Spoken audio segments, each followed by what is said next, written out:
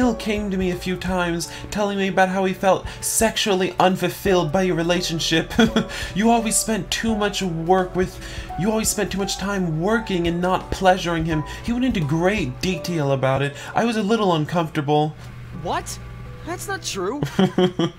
I always spent enough time pleasuring him. You have to believe me. I always let him climax first. Sometimes I didn't even come during sex. Okay, I didn't need to hear that. Hi guys, I just want to take a second to thank all my patrons here who have donated to me. No matter how much they've donated to me, it really means a lot to me. And if you guys want, you can check out my Patreon and help support me continue to make yaoi videos. Thanks guys. Hi guys. Welcome to another yaoi Let's Play. This time we're playing Chasing the Stars, as you can tell, and I guess this is the opening to the game. So let's just let this play through. I guess we're meeting all the men. I'm not sure even who I'm gonna go for. Men are just flying. Oh my god, look how wet that was. Jesus. That was a really wet kiss. That made me uncomfortable. That was gross.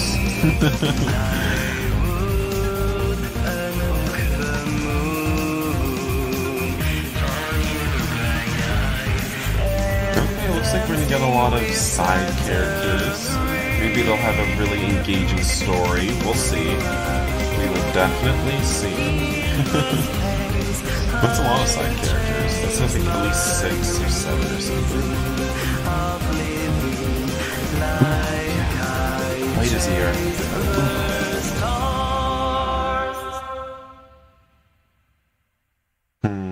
Well, I think I'm already ruling out the monocle guy. That's a little too much for me, I think.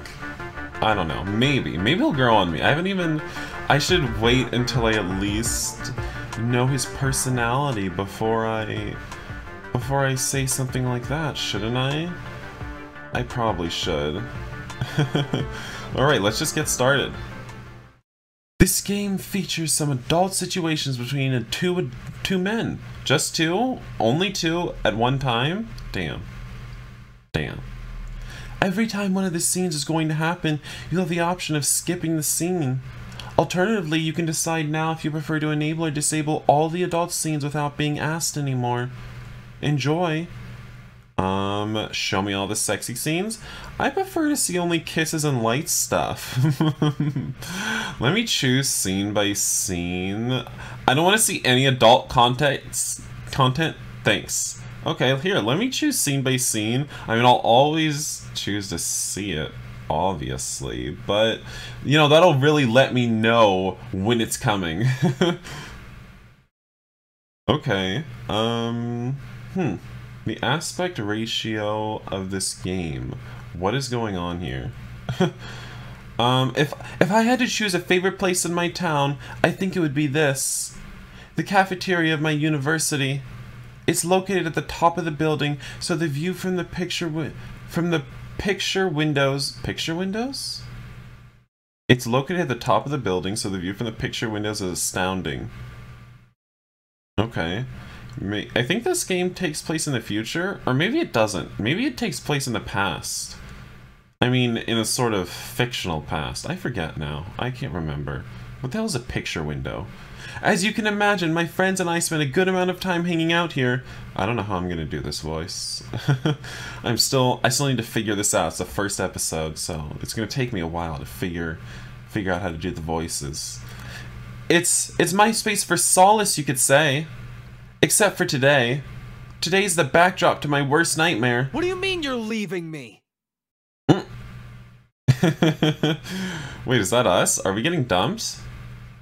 Nil, my boyfriend since high school, is breaking up with me. Ah, shit. I'm really sorry, Tears, but, this isn't going in the right direction. Literally? Who even needs him? He doesn't even look that cute. Okay, he looks pretty cute, but he isn't hot.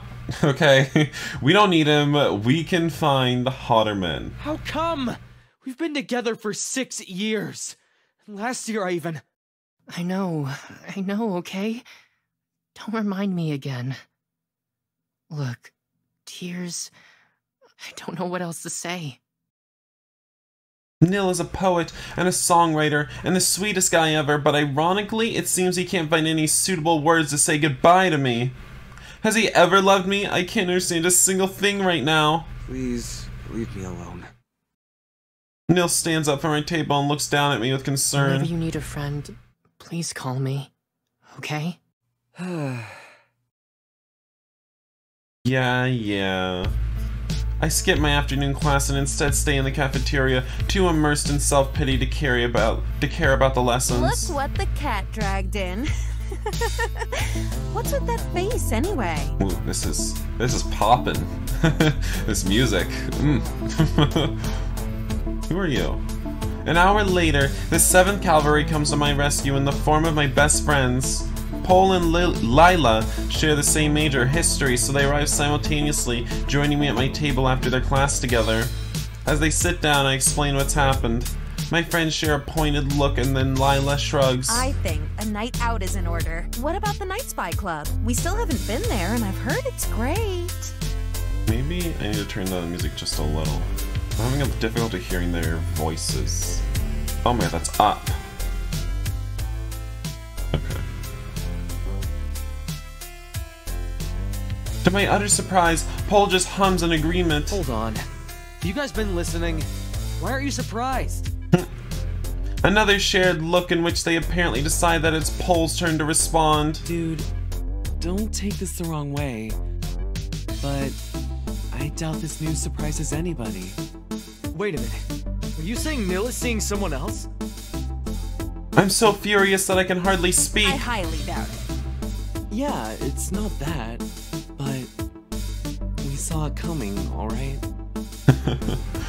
Oh god, my relationship was a train wreck from the very beginning. But you never said a thing. What did I do wrong? Paul sighs and rubs my shoulder. How about we leave that conversation for later? I agree with Lila. A night out clubbing is exactly what you need right now.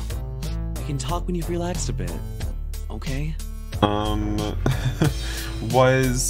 Is his name Paul or is it Paul? Paul? Paul, like, oh, Paul, like P-A-U-L? Is that how you're supposed to say it? I have no idea. I shrug, confused. If Paul says so, Paul. If Paul says so. We grab a bite at the street stall, and then Lila and Paul drag me along to the new club. It's elegant, perhaps too much for my taste, and the music isn't bad, but I'm not really in the mood. I gulp down a beer and then chase it down with some shots of whiskey. Around us, everybody seems excessively happy, chattering loudly with what now seems to be big fake smiles. I try to dance for a little while, prompted by Lila, but soon I give up and rest my elbow on the countertop. I watch the people come and go as they drink and flirt and joke around. I'm suffocating here. I push my way through the crowd to the main door. I need air. Relax, just have a drink. Damn. Just because your boyfriend dumped you. Once outside, I slump on the ground, close to the club door, and rest my back against the wall. I'm in a side alley next to a busy main street. Every car that passes sends a flash of light over my dark corner. People come and go. I calculate it must be around midnight already. Apparently I calculate that. What is this? Are you Lee? Like, what do you mean? Look at a watch? Or just... I don't... Okay, fine. I look up at the sky. That's how I calculated it. That's how I calculated the time. I looked at the angle of the stars in relation to the moon. The stars seem to be laughing at me tonight. Do they? They just seem to be looking at you. They just seem to be just floating up there. So cold, so far, distant, remote, yonder. While I'm stuck here on this piece of rock and water we call home, Earth. I guess it still takes place on Earth. While I chuckle with regret, I notice a silhouette sliding down by my side. I don't even need to turn my face to know it's Paul. Good old Paul. We've been friends since high school. Has it been 5 years already? Yeah, could be. He passes me a bottle of beer without a word. I take it and have a good gulp. When I finally turn to face him, he's looking at me with fondness. I'm fine before you ask. Like hell you are. Hey, let me pretend, will you? I'm not that drunk yet, but I'll get there. I feel like Paul would have a gentle voice. At least that's how I'm gonna do him. I don't think this game is fully voice acted. I don't think. I look up at the night sky again, and I feel Paul getting comfortable by my side and joining me in my stargazing. Yeah, there. See, he's not even saying his line. It's not fully voice acted. But that's a good thing. I kind of like that. I kind of like partial voice acting. Not everything, but, you know, some. What a clear night! Yeah. I remember all those nights in your bedroom when you forced me to learn the name of all the stars that were visible through your telescope. I laugh a bit at this. Do you still remember then? Some, yes. We stay like that for a few minutes, watching the night firmament in the silence. But at last I decide to break the peace and finally ask. I sigh before speaking. So tell me, why did you all know that Nil and I were going to break up? Paul shifts in his sitting position, uncomfortable. Well, it was clear as day that you always put your career first. It was just a matter of time until one of the two of you decided to end the relationship. And Nil came to me a few times, telling me about how he felt sexually unfulfilled by your relationship. You always spent too much time working and not pleasuring him. He went into great detail about it. I was a little uncomfortable. What? That's not true. I always spent enough time pleasuring him. You have to believe me. I always let him climax first. Sometimes I didn't even come during sex. Okay, I didn't need to hear that. You know very well that last year I even turned down the best opportunity I'll ever have in my career. And it was for Nil's sake. If I'd accepted Dr. Russell's scholarship, my chances of going into space would have multiplied by 1,000. I would have gotten to work with him in the dome in the main city of LA. Can you believe it? The first planet ever terraformed and colonized by humankind. And I would have been a part of that. Man, I feel so dumb right now.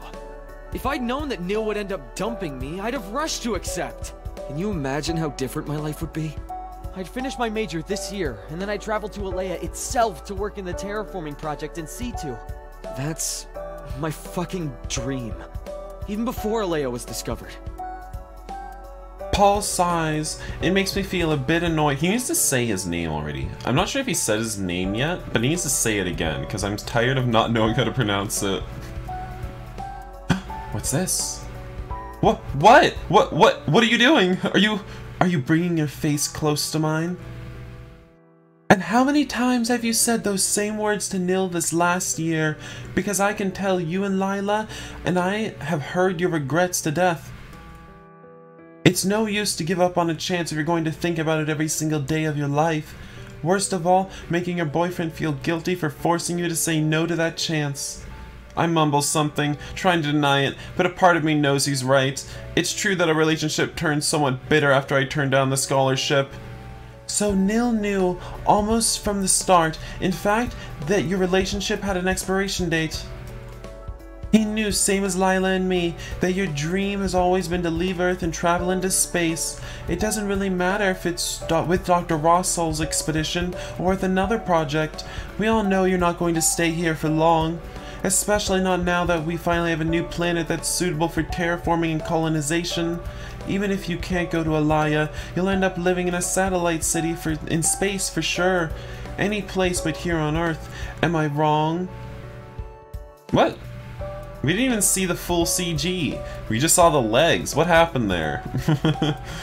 I shake my head, regretful. I'm sure it'll show us in a second. I've been a terrible boyfriend.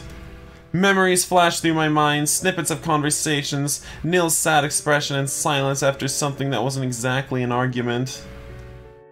He never really argued with me. Why bother if he already knew it was futile to try and reason with me? As Paul had pointed out, I decided my life path many years ago when I was a child. Even so, I always thought Nil would come with me, to Alaya or to wherever we finally went. How blind I've been. Poor Nil was absolutely biding his time with me all these years. Hey, say something. Are you alright? Stop asking me that. What's on your mind then? Are you going to ask Nil to come back?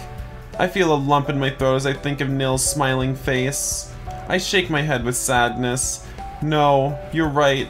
I have given him more pain than joy this last year. I think it's better for him if I leave him alone. He's great, generous, cheerful, and sweet, and so cute. I'm sure I'll find someone more deserving of him in no time.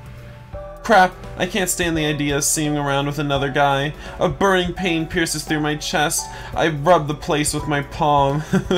Apparently we're really jealous and territorial. He's not even our boyfriend anymore. He wasn't even that good looking, come on. Our straight friend here is a lot. How about that? He's one of the romanceable men I know from the opening. A hand squeezes my shoulder. Are you truly ready to let him go? No, but I will. I'm 100% decided. That's brave of you and determined. What are you going to do then? I mean, are you going to talk with Dr. Russell about the possibility of getting that scholarship again? A bitter laugh that sounds more like a bark escapes through my lips. Are you out of your mind? There's no way in hell he'd accept me back onto his project. Why? What did you do? You won't know unless you ask. But why is he so convinced that he can't get back on the project? Paul, come on! You should have seen his disappointed face when I told him I wasn't accepting his scholarship. I bet he surely thinks of me as a vain, changeable, and unreliable person who acts on a whim. He'll never consider me as a solid option now. Why not? Your grades are at the top of your class. Excuse me, they are the top ones, not just at the top. Okay, we're really prideful too. See? Then I'm sure he'll still think you're the best option for his project. You just don't understand how this works at all. If you had met Dr. Rosso, you wouldn't suggest it, I can assure you. But I'll give it some thought, okay? Right, you don't have anything to lose by asking. That's quite true. Since I've lost the person I've always thought of as the love of my life, I should at least really focus on my career now, even though apparently I've been doing that from the very start. Let's not lose him for no reason at least. I wonder what Nil is doing right now. Is he drinking with his friends too, trying to chase away the sadness? Or has he already moved on to other men? God, he's probably already fucking some other guy. That asshole! Oh. Or is he alone at home, thinking about me, about our happy shared moments? I fucking doubt it. I seriously contemplate the idea of phoning him right now. Are you feeling any better? Your eyes are glazed. I take his beer and gulp down the remaining liquid. It's lukewarm. God, I love piss temperature beer. That means I need more alcohol. Sure, let's go inside and search for Lila. Unless... any other options? We could go behind the alley and fool around. He looks away with a soft blush on his cheeks. We could go to another place. That gay bar you used to go to isn't far from here. I shake my head with a chuckle. I don't think a hookup is what I need right now, Paul. But it would take your mind off everything. I don't like the idea of letting you go back home feeling like crap and drunk texting Nil. Wait, so is he straight? Did I just assume he was straight? I don't know what he is. I've rubbed my temples upset. Is Paul reading my mind or what? Because texting or phoning Nil is exactly what I was thinking about a moment ago. I start considering his suggestion. But won't you feel awkward in a gay bar, Paul? Okay, so he is straight. Why was he blushing then? Nah, don't worry, it's a bar after all, right? I can have a beer there without a problem. Besides, I like it when all the guys flirt with me and I can turn them down and act superior to them. It really fuels my ego. Oh, okay. I mean, if that's how you wanna... Okay, let's go, if you wanna fuel your ego. As I step in the familiar place with Paul in tow, I wonder what the hell I'm doing here. The music is too loud and I have to push past a lot of sweaty bodies to reach the counter. So this is where you usually come with your gay friends. I nod, full of uneasiness. In fact, they're more acquaintances than friends. People I used to hang out with sometimes, especially back when I was still in high school. They're fun, but I always feel too serious and responsible when I'm with them, and I don't like to be a party pooper, so I've distanced myself from them. I usually prefer spending time with Nil or hanging out with Paul and Lila. I really hope I won't meet Nil here. Oh, I bet he would be here, already looking for a new piece of meat to fill him up inside, because apparently I was never enough for him. I could never fill him up just the way he wanted. I look around with panic. Paul pushes a rum and cola in my direction. Here, drink. Stop searching the bar with that face, please. Oh, sorry. I sip my drink. There's no trace of Nil or any other familiar face, to be honest. So perhaps my old friends have moved to another bar. The other option, of course, is that they have finally grown up and now avoid going out on weekdays. Perhaps by the end of my drink, I start to relax. Paul replaces my glass with a new one before I can ask. Later, I lose count of how many rum and colas I drink and how many people I've danced with. Are you trying to get me drunk, Paul? Are you after this ass? 'Cause I'll be a bottom for you. I've never bottomed, but I'll let you be my first. I'll lose my bottom virginity to you. There's currently a hand on my waist, and when I look up, a pair of beautiful black eyes match that hand. It doesn't seem like Paul is by my side anymore, but I didn't notice when he left. The guy I'm dancing with pushes me gently to the private booths. Oh, okay, mild adult situation. Seems like it's green for YouTube. I love this. I don't have to wonder anymore. So it seems probably okay. Let's go. The night air cools my mind a bit, luckily. I know Paul had the best of intentions when he suggested coming here, but this is not what I needed. Wait. I clicked on the situation, right? I didn't skip it, did I? I felt so wrong kissing someone who wasn't... Okay, he made it sound like he was... Like he said he didn't need it. Can I scroll back in this game? Oh, I can. Yeah, you can. Okay. Yeah, but he said, that he wasn't ready for it. Oh, wait. Oh my god. What am I doing? Okay. I felt so wrong kissing someone who wasn't Nil. I don't think I'll be ready for that for a while. Meanwhile, I checked the time. So nothing actually happened. So we checked, we did the option, but nothing really happened. Just that we kissed someone. Did we really need a little option there to ask us whether or not we want that? I mean, this is a yaoi VN. I mean, if we're not kissing somebody, what are we doing? I checked the time on my memory bracelet. It's only 1 o'clock. If I go home now, I could have a coffee to sober up and work on my project for a couple of hours. I don't have class until 8:30 tomorrow, so as long as I sleep for around 4 hours, I'll be able to function. Ugh, me. My alcohol-clogged mind decides that it's a fantastic idea, so I start walking back home. Hi guys, so I realized that I was an idiot and I did accidentally skip this scene, because I saw a mild sex situation, and so I clicked on it thinking, yeah, I want a mild sex, situation. I want to read that. And that was actually skip it.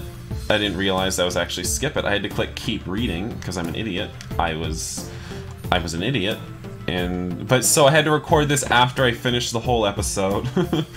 But here we are. We sit on the familiar red couches. I've been here more than once in the past with Nil. Nil.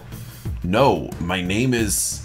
I kiss him before he has a chance to finish the sentence. I don't want to know his name. You're Nil tonight. Can you act like a bitchy twink boy? I really need that. I close my eyes at once and let the alcohol in my blood take the reins. The guy kisses me back with fervor. He devours me with hungry, wet kisses. I enjoy it with my mind blank, all of it, his hands slipping inside my shirt and running over my chest, his pierced tongue playing with mine. I reach for his hair and a sob escapes through my lips when I find it too short, not like the long bangs I'm used to caressing. I move back on the couch, refusing to open my eyes. What's wrong? I stand up, balancing myself against the wall. Sorry. I'm really sorry, but I have to leave now. No, we didn't even do anything. I'm so stupid. I can't even blame the alcohol, no matter how drunk I am right now. I knew perfectly well what I was doing. You sure? That's a pity, dude. Can you give me your number? Or we could meet here tomorrow if you want. I want to fuck you, man. Oh, that's beautiful. I wish someone wanted to fuck me too. This stranger is giving me more, is giving this guy more attention than anyone's ever given me. I shake my head in refusal. I look at him at last. He really has beautiful eyes, but he's not Nil. He's not a twink. I'm sorry. There's nothing else I can say to him. I feel like crap, so I'm not able to give him any other excuse. I stagger towards the exit and reach the street. Alright. Okay, sorry I skipped that, but here, I'll just return you back to the video. The hours rapidly go while I research for my project. I'm on my 4th and last year of environmental engineering.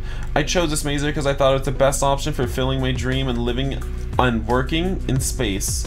I've always felt attracted to the stars, but as a kid, I was just one of the million normal children who daydreamt about becoming an astronaut. Then the first satellite city launched when I was 11, and my whole world turned upside down. My childish dream became an obsession. Living in space wasn't a foolish idea anymore, but an attainable one. However, not everybody was able to travel to the satellite city. That first prototype and the ones that followed were populated by engineers specialized in all the things that new environments needed. As a result, my university major was decided early on. And then 5 years ago, when I was taking my entrance exams, the scientific community dropped the bomb. They discovered a planet that could be terraformed to have suitable conditions for human life. Thanks to new technologies tested at the satellite cities was applied. I spent these last 5 years researching and keeping all the data about Alea. My dream came true. I must admit that right now, I'm mourning the loss of my scholarship with Dr. Russell more than the loss of Nil. I'm a horrible human being. But the fact is that Paul is right. I've been trying to acclimate to the idea of staying on Earth forever, with Nil by my side, and working on Alea's new technology from here. Why couldn't Nil come with us? And it's only made me feel bitter all the time. Nil is a great person and I love him, but he's always been the second in my heart when compared to Alea. Damn, I feel like crap. I should phone Nil and apologize. He deserves that. But right now, all I can think about is how I can turn back the clock and get my life back on track. I'm on my own now, so there's nothing in the way between my dream and me. I open a chat window. Okay, are we gonna get into some sexy chats online? Maybe maybe arrange a hookup? Maybe. I don't really expect that he'll get my call, but surprisingly the window lights up and Paul's bleary eyes stare at me through the screen. Hey, Paul. Are you up? What the hell, Tears? What time is it? Shut up, bitch. Take off those pants. Let me see that dick. I don't know. It's 5:15. Come on, video sex chat with me. God. Paul, are you awake? Tears, it's fucking dark outside. What the hell are you doing still at your computer? It's dark outside. How can you still be using your computer? That's lunacy. I mean, think about what you're doing to your eyes, staring at a computer all day. Like, what are you even saying, Paul? Literally everyone does this. Like, if you don't fucking use your computer when it's dark outside, then that's odd. What kind of... I don't even know how to break that statement down. I couldn't sleep, so I worked for a while instead. I've also been thinking. Look, that's great and everything, but I have class in the morning. In around 4 hours, in fact. Oh, so that's just enough time to come on me on camera. Let's do it. I just wanted to let you know I've decided to follow your advice and ask Dr. Russell for another chance. Did we really need to call him in the middle of the night for that? I'll go to his office tomorrow and try my luck with him. Oh, that's fantastic. I'm glad you made up your mind. I chuckle. His eyelids are drooping as he speaks. Thank you again for your support, Paul. I don't know what I'd do without you. Wake up someone else, I guess. Alright, go back to sleep. But no one else has a dick as big as yours. I still remember when we were in high school and changing in the locker room. It's been ingrained into my memory. The image turns black without a single "see you later" from him. I guess he was really put off by that last comment of mine. It was a really great dick. I don't know why he's so embarrassed. I chuckle again, in a good mood. I decide perhaps it's time for me to go to bed as well. If I want to sleep, at least a couple hours before class. When I step into the cafeteria the next morning and see Lila and Paul in our usual spot, I feel less certain than I did the night before. Oh look, if it isn't my alarm clock, good morning I guess. Okay, Lila. Let's, Ah! Not so loud! I have a migraine! And whose fault is that? Terse, do you know? This party animal here met some friends at the night spa and completely forgot about it being a weekday, it seems. I didn't go back home all that late, but I skipped my first class so I could sleep a bit more. Oh, wow, did she get frisky with some of the guys? Yeah, get that dick. I wish we got some dick. Then stop complaining! Damn. He practically yells directly into her skull. Lila covers her ears, flinching, and can't help but laugh, and I can't help but laugh at them. I sit down with my lunch. Lila sobs into her latte and mutters about her hateful friends. Paul leaves her alone. Sorry for waking you up. I was really excited and needed to speak to someone. Paul shrugs with a smile. Don't sweat it. What about now? Are you still as excited about the prospect of talking to your teacher? I frown. Well, I'm kind of having second thoughts. Chickening out so soon? No way. Finish your meal and go to his office. He'll probably kick me out as soon as he sees my face. Well, you don't know until you try, pussy boy. Do you need me to go with you now or what? Am I a toddler now? Okay, fine. I'll call you later to tell you how it goes. Should I get the tissues ready for you? A shudder runs down my spine. Probably. And a rum bottle, please. But no more clubbing tonight. Barely half an hour later, I knock on Dr. Russell's door, feeling uneasy. Come in. Ooh, come in. I push the door slightly open and peek inside. If he's too busy or makes an angry face, I'll beg his pardon and retreat. Oh, isn't this one of the romanceable men? We're gonna fuck our sensei? Let's do it. Instead, he raises an eyebrow, and he's monocle man at the beginning. I was like, I don't think so. But I'll keep an open mind. And you are? Here's April. I'm a 4th year in environmental engineering. Last year you taught me containment engineering and... Ah, yes. Now I remember. You are the brat whom I offered a post in my team, and had the gall to refuse it. Oh my god, is he gonna be an asshole? Alright, well, you just dropped to the bottom of the list of routes I'm going for. I swallow nervously. Perhaps I should leave this office now. Sit down, please. Don't make me speak looking up to you, or my neck will resent it. What the fuck? Fuck you. I do as asked. I try to keep his self-confident attitude and sit accordingly. His desk, even when he's obviously busy, is totally tidy and spotless. So, please tell me, to what do I owe the pleasure of your visit? You are not my pupil this term. I keep my polite smile plastered on my face, but I covertly wipe my sweaty palms on my trousers. After all, Dr. Russell is the department head of the environmental engineering department, and he's a prominent figure in our field. I'm not surprised. It's not surprising he's in charge of designing the dome that will cover the inhabited part of Alaya. I better not fuck this up.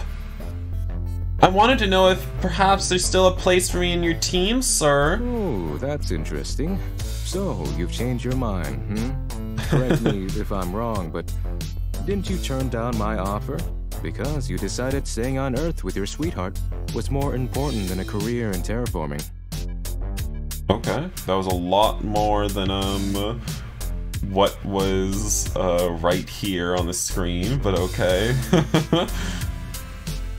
Okay, here it is. What? Why is he being a douchebag to us? So we decided to stay on Earth to be with our boyfriend. Like, I mean, does he have to get personally fucking offended about it? Like, literally. Unless he's in love with us. And that's why he's offended. Okay, I get it. I'm trying to understand him. I'm trying to get in the character's head. How? How the heck does he know? I never told him about that. And we didn't even tell him about that, which means he went snooping to find out because he was jealous. Aha! Have people been gossiping behind my back? I try to compose my face and answer, but he cuts me off before I can let out a single word. You decided on your priorities last year, and I respect that. No, so you don't. Come here changing them again. This career is tough, boy.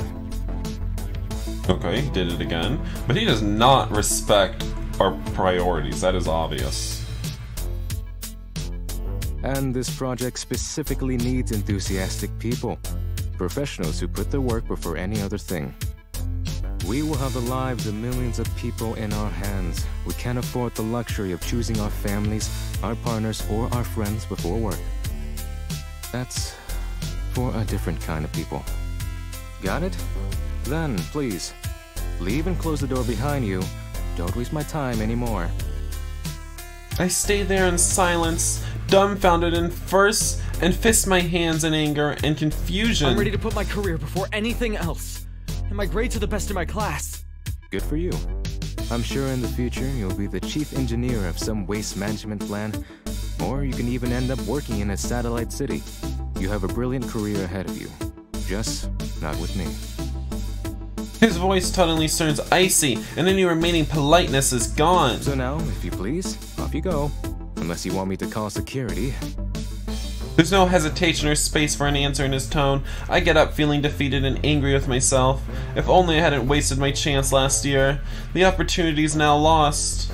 What? Fuck you. I'm not leaving this office. Fuck you, asshole. There's nothing else I can do to get that scholarship back, I know it. So I will have to wait until a new chance wait, did I select leave the office? Or don't leave? I meant to select don't leave. I might have... Can I go back? Okay. I walk 2 steps towards the door, but then I stop and face Dr. Russell again. No. He blinks twice. Heard me, bitch? No. No. It was difficult for me to come see you again and beg you for another chance. So I'm not leaving until I've got it.